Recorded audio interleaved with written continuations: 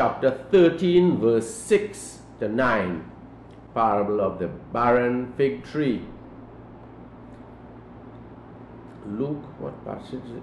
13, 6 to 9. He told them a parable. A man had a fig tree planted in his vineyard, and he came looking for fruit but found nothing.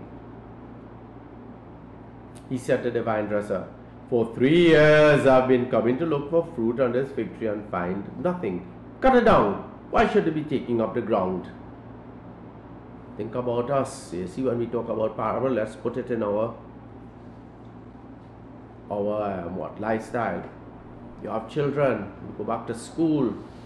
Oh God, you're teaching this child in form, you teach this child in form 1, form 2, form 3. Oh good God. Like the head hard, the child is learning, And be quick to expel, suspend, throw the child out. He or she good for nothing.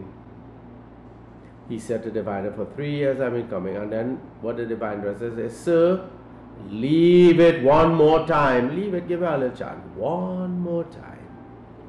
And give me time to dig around, put manure, let me work with this child.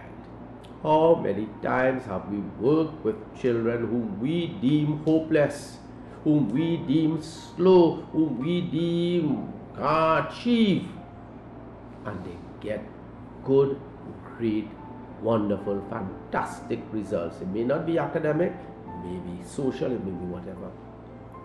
This parable tells us, never give up on others, never cut down that tree before time.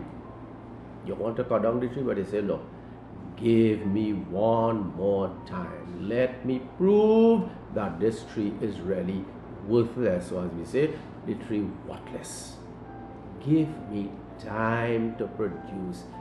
Give me time. Give me time. So let us today be patient, be tolerant with others who are perhaps slow and are not able to achieve as we are achieving. Amen.